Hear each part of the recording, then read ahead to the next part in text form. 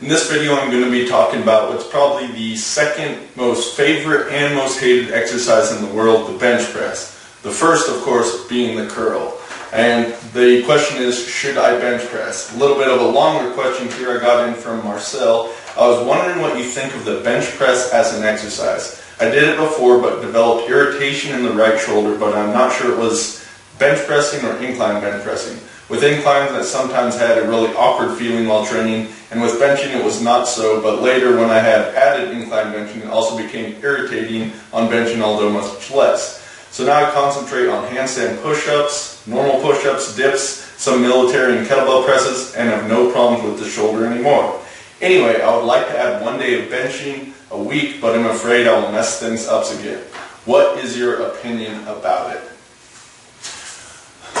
Well, I have been on both sides of the fence on this, saying that this exercise is non-functional, no one should do it, it's stupid exercise, because other people said that, and at some points you're convinced by other people saying things, and also the idea that, it is a really good exercise depending on what you're going for.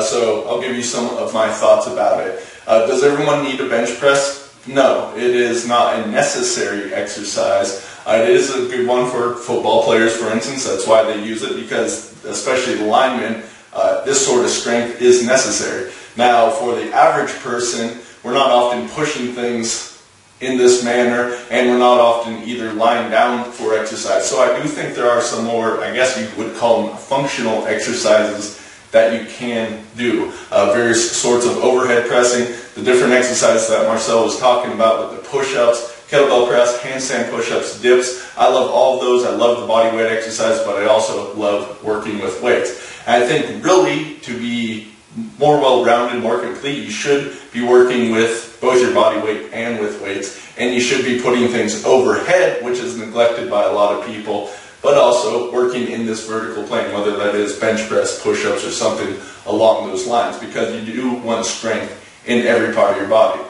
So the bench press, depending on what you're going for, can be a great thing. If you're trying to build mass and to get really strong with heavy weights, then the bench press is the probably best exercise for your upper body that will help you to do that.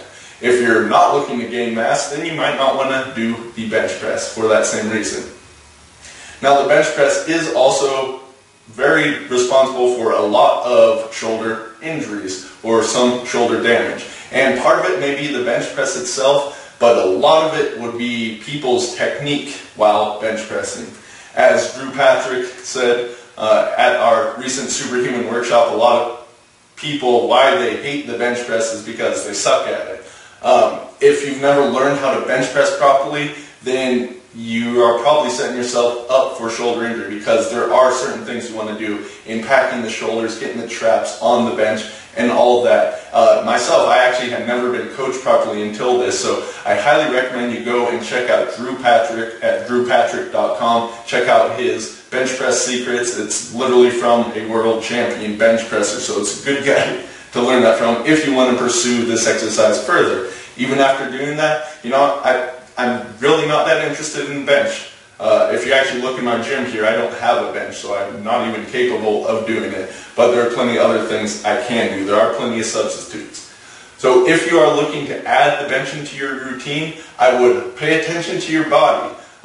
Make sure that you don't just add it on top of everything else that you're doing, because a lot of the issues can come from overworking the muscles. So you want to be sure that you're not just adding the bench press on top of all that other pressing.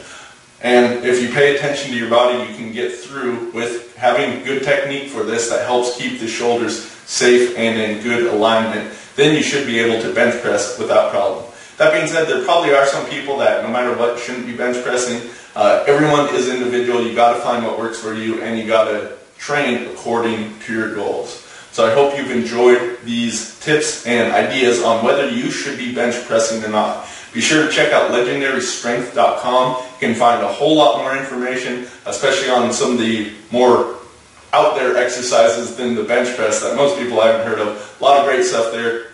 Be sure to go there and sign up, grab my 5 free reports, and all that jazz. I'll see you on the next video.